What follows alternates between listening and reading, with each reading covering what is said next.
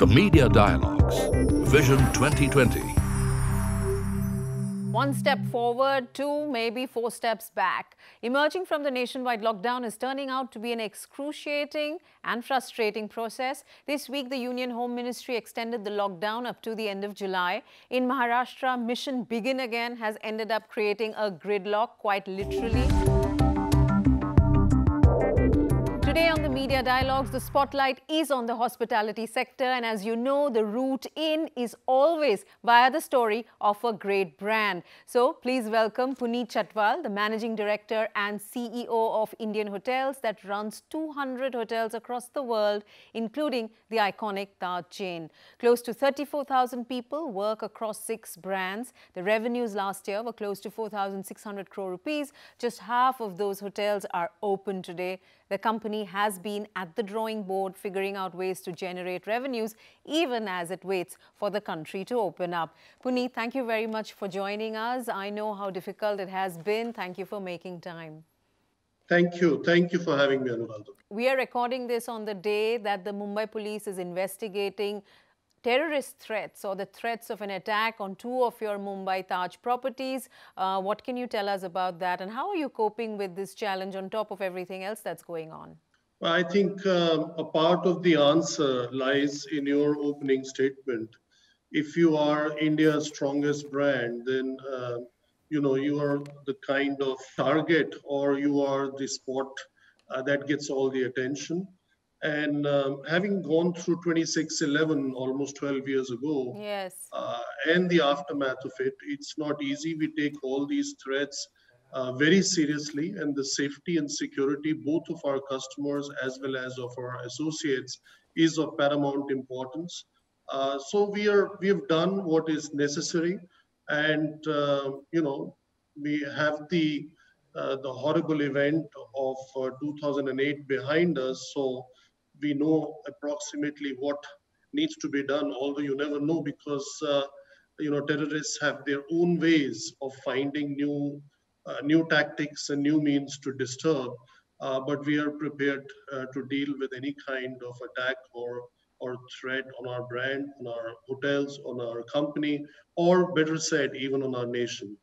Puneet, you know that you've got the good wishes of everybody watching and the country with you on this. Tell us what are the people in these hotels, because I'm going to pull out from that into the current scenario, which is a lockdown scenario, and the fact that 100 out of your 200 hotels are open today, hosting a combination of regular guests, repatriation guests, essential service workers and frontline health workers. There are very few hotels that are open to regular customers. Mostly for the last 70, 80 days, we've been hosting essential services. Within the essential services, mainly the medical staff, especially in Mumbai, from all the BMC hospitals. So we are on an average been hosting almost more than 1,000 medical staff on a daily basis. And of course, the people who need quarantine coming on the Vande Bharat flights, and very little business because hotels are officially shut. Yes. They're shut in the national capital of Delhi, and they're also shut in the commercial capital of Mumbai. We opened up in Bangalore on the 8th of June, so there is some business in Bangalore as well as within driving distance of Bangalore. Some also in some other states, especially in the northeast. All in all, the business is really limited to essential services and repatriation flights, or you can say the majority of the business is coming from these 2 sources. This is the end of June, which is the end of the first 3 months of the new financial year or the current financial year. And it is, the first 3 months of the full impact of the COVID-19 lockdown that we've implemented. What can you tell us about the kind of revenues that you've managed to generate in this time, given that scenario that you've just described to us? It's not just the hotel industry, the aviation industry, the tourism industry. A lot of industries have suffered a lot, and not just in the first quarter. The suffering started somewhere in the middle of February, started accelerating around the 10th of March, Yes. and came to a complete standstill as of, I would say, 20th, 22nd of March. 22nd of March was the Janta curfew, and 24th, the official lockdown. Having said that, I do feel that every crisis brings its own sets of opportunities, a time to reset, a time to rethink, a time to re-strategize. And I think we have been working on that. So the 100 days have not been a waste, but yes, from a revenue perspective, a deep, a negative trend, but from an intellectual perspective, a deep upward trend.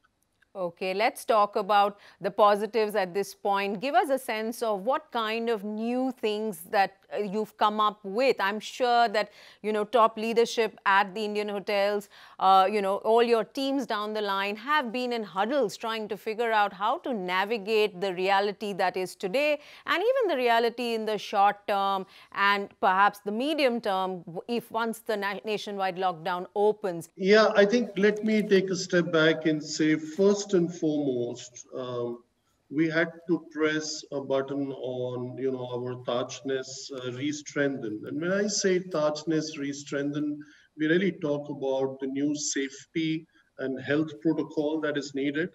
And we were confronted with it, maybe the first, and have been in it for 100 days because we are, in many of our hotels, we are directly exposed to the medical staff that is working with the COVID patients. Yes.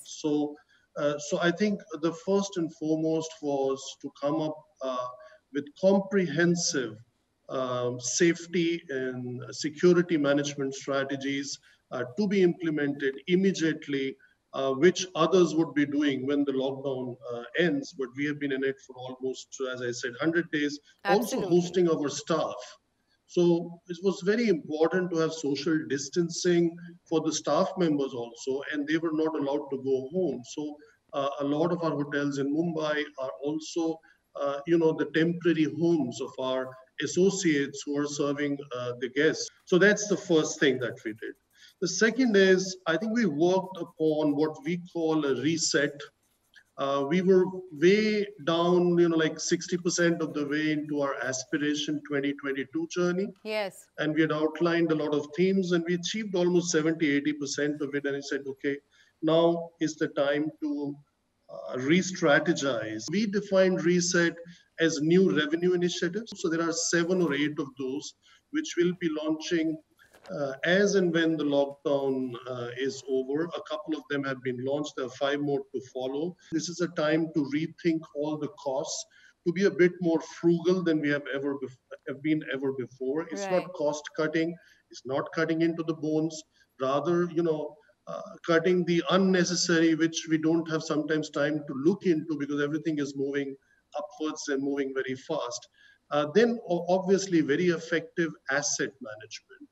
Sweating your assets better, renegotiating contracts. A lot of times you have to stand up and help your other partners and owners because Yes. 40% of our portfolio is third party owners Yes. and they are not able to meet their expenses. So what do you do? And last not least is being, thrift or exercising financial prudence. We saw you announce something called Cumin, completely different, an app-based restaurant delivery service from the iconic restaurants at the Taj. Is that one of the things that we can see, that we can consider as a new revenue generator going forward? Cumin is very exciting because we did not want to go down the route like everybody else does, using a third party service to do the home deliveries. We said we will do it ourselves and we will develop our own app, then use an existing platform. So we started the delivery service a few days ago. The app should be going live on 25th of July. And we will be also opening Cumin gourmet shops for takeaways. Yes. In August, towards end of August, in Mumbai. So Puneet, at this the is not a President. stopgap. This is not a stopgap temporary way to get your, well-known kitchens in these well-known restaurants going. This is something that you see as a revenue stream that is here to stay.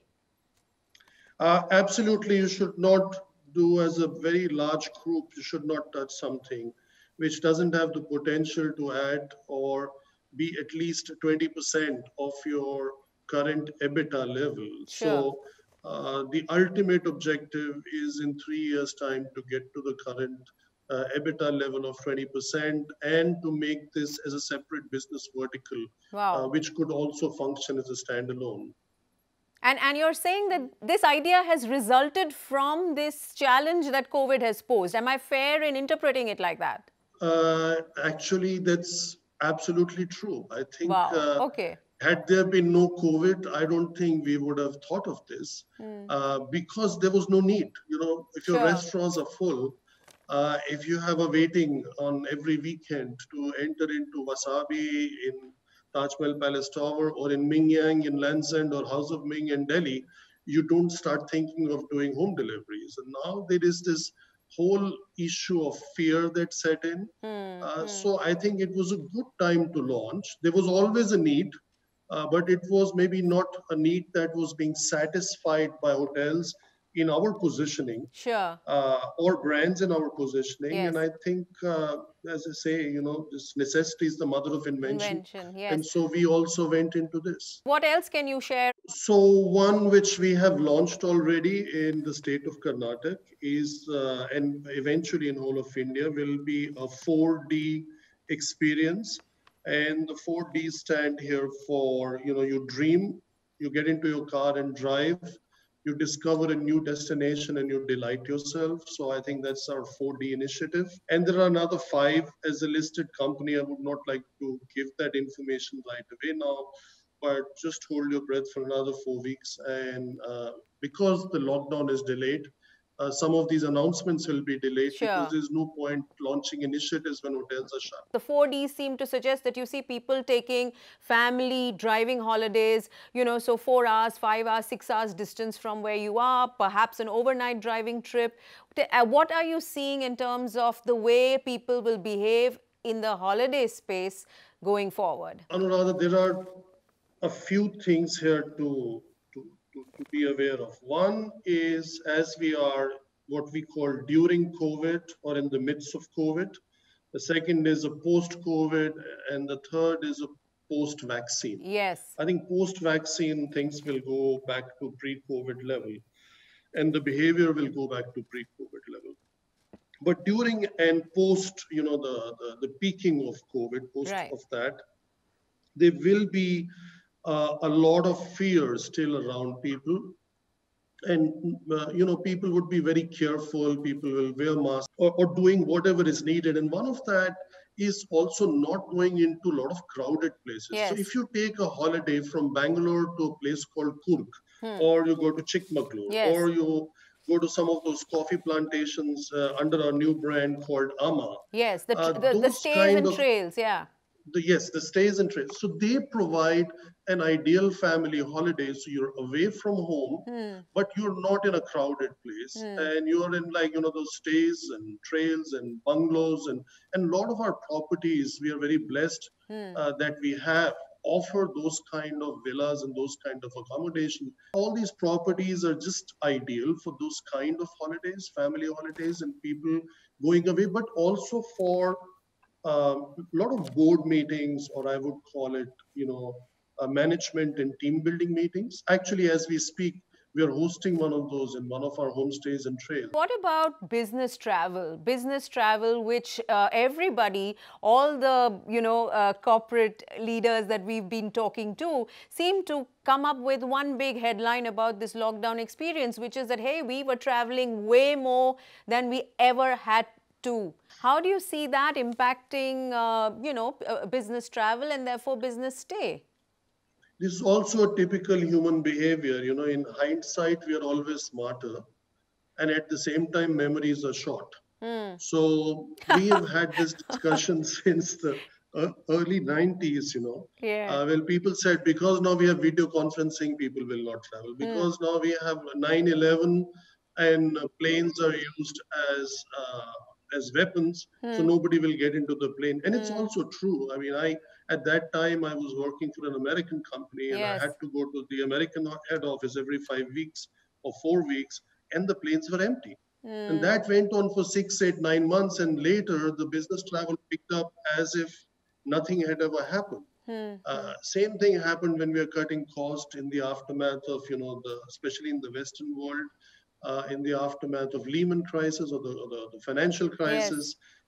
And a lot of people were not traveling. There was an attack, as you said, terror attack in Mumbai on a few prominent hotels, including one of ours. That doesn't mean people stopped going to hotels. So, so as I say, yes, we are smarter in hindsight, but also human memory is very short. Man is a social animal. You like to enjoy, and when you enjoy, there are very few who don't like to be seen. Mostly you go to a hotel or other places, public places, because you like to see and you like to be seen. Right. And unless there is a complete change in human behavior, Hmm. which is very difficult to imagine, then I think a lot of this will come back. Whether it comes back in 12 months, 16 months, or 20 months, that we can debate, but eventually it will come back. So it's good to hear that optimism. 12 months, 16 months, 20 months. Where are you putting your money if you were to be a betting man? I think it's 6 months. 6 months. So, yeah, I think things will start coming back faster than we believe. The only challenge is, I say, 6 months post lockdown. So, if the lockdown would have ended on 30th of June in Hmm. India, then you would see by end of December things will come up.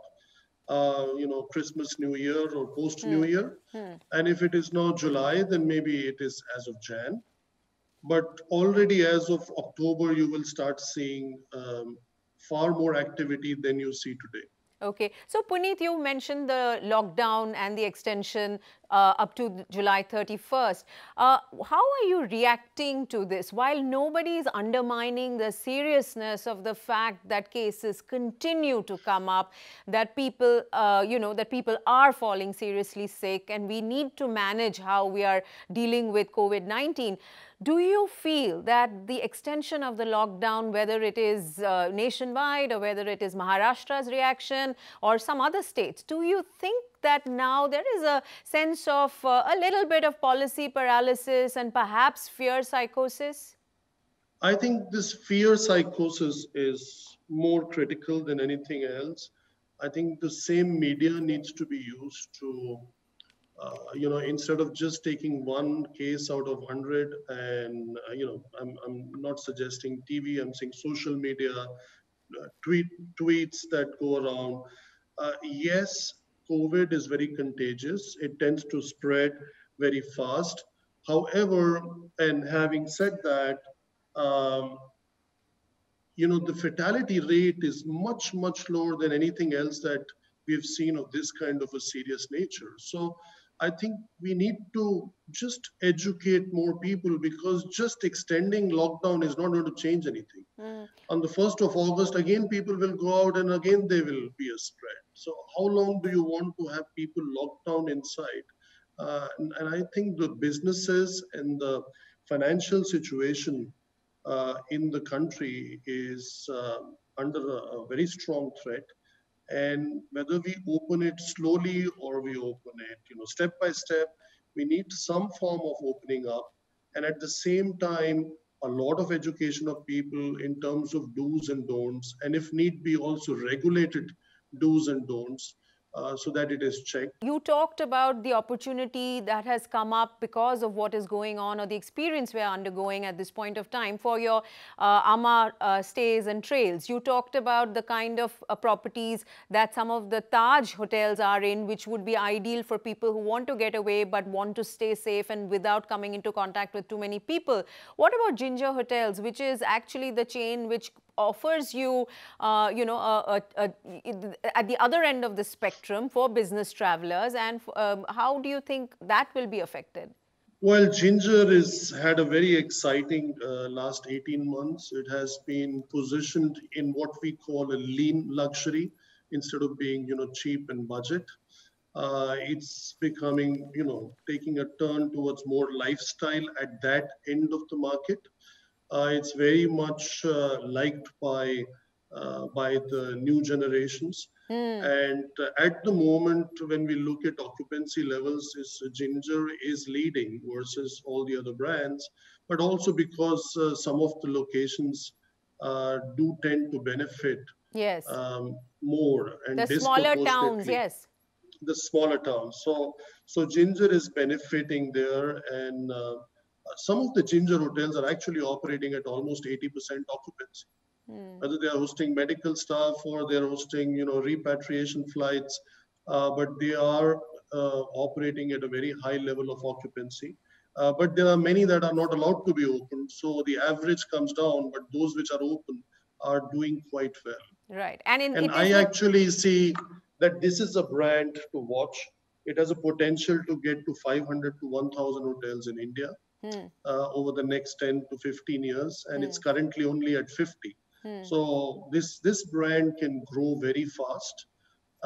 Unfortunately, we have not been that lucky in growing this brand, but the last 18 months have been very good for us, and I see no reason in anything changing with Ginger going forward. let's get your reaction into what support has come in by way of the government in terms of all those financial packages we've seen that have come in over a period of time. Is there anything that is directly helpful to the hospitality sector, given that you have the example of what, let's say, the government in UK has done, or what has been done in the US that has come in handy for a company like yours? I'm very optimistic that something will come. I think the need for the government first was to also provide safety and security.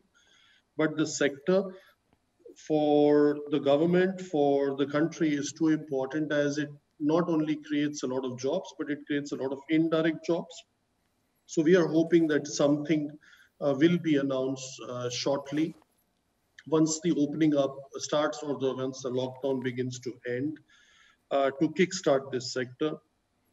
And yes, other governments have done. They have other needs and wants. They have other social systems. Of course. Of It's much course. easier if in Germany or in Switzerland or in Belgium you almost get 80-90% of your last drawn salary as a help from the government if you became unemployed, and then Yes. they give you 10-20% more to make it 100. That's a very, a very different story versus what it would have meant here. So I think some help is needed. And in my other role as the president of the Hotel Association of India, Yes. we've been working very closely with the government, and we have made a lot of suggestions. My only thing when I go on the media, I say, and I will use this medium also to reinforce a point that the time has come that that the hotel industry is not just called industry, it is given the status of industry by the state governments and a status of infrastructure at the center level, and that hotel tourism, Yes. etc., is included in the concurrent list of the constitution. Final question. Your aim was to open more than one hotel every month in FY 2020-2021. Obviously, that is not happening. You took over in this current role less than 3 years ago. You'll do 3 years in November. Did anything in your experience prepare you for this kind of challenge, the kind of challenge that COVID-19 has put forward before all of us as individuals, and especially on people like you who occupy that corner office? So, Anuradha, I have to disappoint you. We opened 13 hotels last year. And I am quite sure as and when the lockdown ends, we will continue on the journey of openings. It's a very important part of our growth. So having opened more than a hotel a month, so we are just short of two if we looked at the last 15 months to come to that number. And I think we can turn around that very quickly going forward, because we have a pipeline of 40 plus hotels that are either close to opening or shall open in a period of, a Right. substantial number of those will open in the next 16 to 18 months' time. Second part of your question, had I thought of something like this, I think Neither I thought something like this could happen because it never happened in my Of lifetime, course, yes. nor did any business school that I attended taught us what to do when your revenues almost drop to zero, or or drop by 90%. How do you deal with the financial metrics? So that has been a good learning in the last 100 days on what to do and what not to do and what we will do going forward, and creating our own, kind of a playbook of excellence. The third thing that is definitely been very interesting in the last almost 3 years, or let's say 2 years and 8 months that I complete today, is a combination of strategy and agility is needed, which I call stragility. And Right. stragility is a key to success going forward.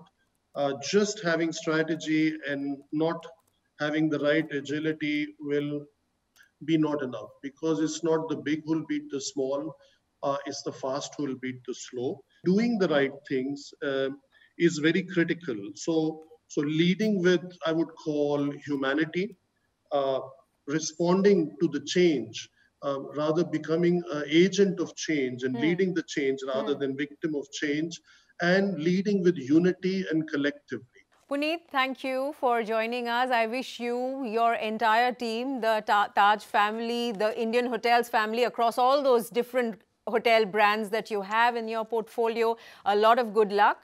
We hope that we will all be able to meet each other, see each other, and have conversations like this face-to-face pretty soon. Thank you very much for joining us. Stay safe. Thank you so much. Look forward to it, because if we meet face to face, you will encourage business travel, and we need it. So All we right. need you to come. Thank you.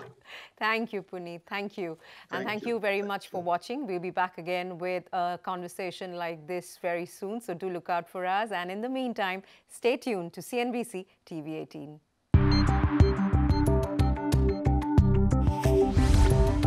The Media Dialogues, Vision 2020.